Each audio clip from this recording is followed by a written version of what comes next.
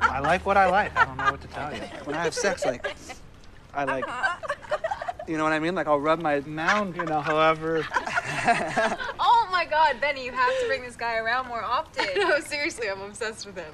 Oh. How could I not? This guy's the next Jason Momoa. However, I literally haven't had sex in 4.5 months, strictly out of fear. Oh my God. Yeah, not since my ex-girlfriend, unfortunately.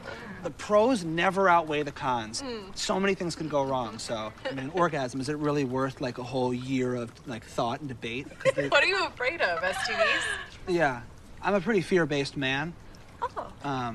It's just kind of a scary world out there. You don't know who's who. Right. So I kind of just do my own thing. And No. This guy literally has a thing called an auto blow. It's like a box with a motor in it, and it goes like, and he takes his hard cock and just shoves it in and Yeah. sucks her dick. It's called the auto blow. So this is for sucking? Yeah, like I at home, I like kind of borderline have reinvented masturbation. I have all types of gear, machinery. I don't know what it is about machines. All right, let's get out of here. We gotta make this movie. Leave right now? Yeah, I don't like to miss the previews. I want to get snacks. All right. Maybe I'm getting a bit pretty. All right. Have fun. See you next time.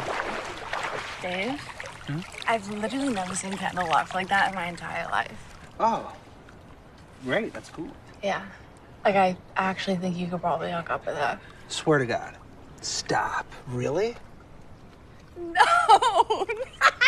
Kendall, he thinks you can hook up with me. What? I love you, but no. I love you too. Hi, I'm Dave.